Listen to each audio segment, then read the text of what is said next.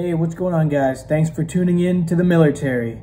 Today's topic, chow. So, personally, I know that before I joined the military, when I thought of chow, I thought of like prison food, because anyone I ever talked to is always like, oh, chow's disgusting. Ugh, I can't stand chow. Ugh, gross. It's just like free garbage gobbledygook food. But now, after being in the military for, well, only 6 months, about, I feel like I can give a nice overview and a nice good opinion on what I believe chow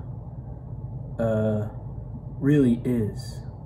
Personally, I think it's pretty good.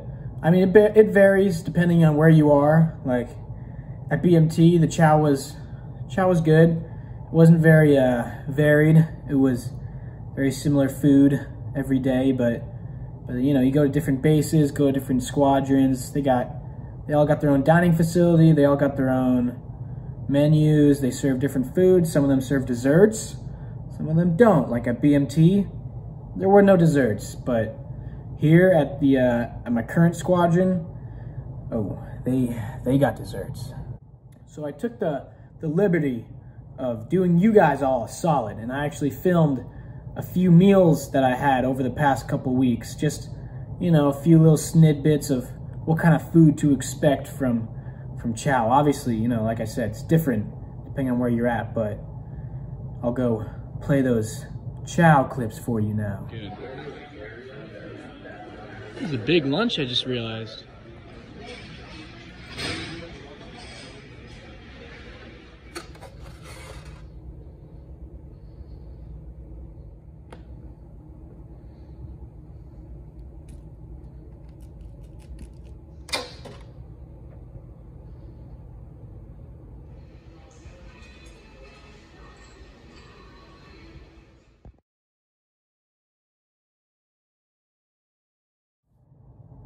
So breakfast chow is almost always going to be scrambled eggs, hard-boiled eggs, fruit, varied fruits.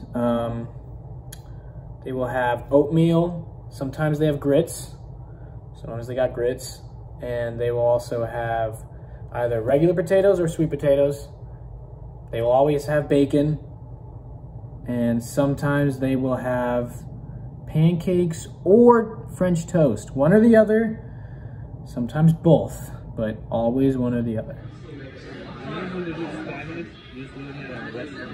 Now, I know everyone's got their own opinions about chow, but as a fresh airman who's only been eating it for so long so far, I can't complain. I mean, it's not. Some days it's tastier than others. Some days it's absolute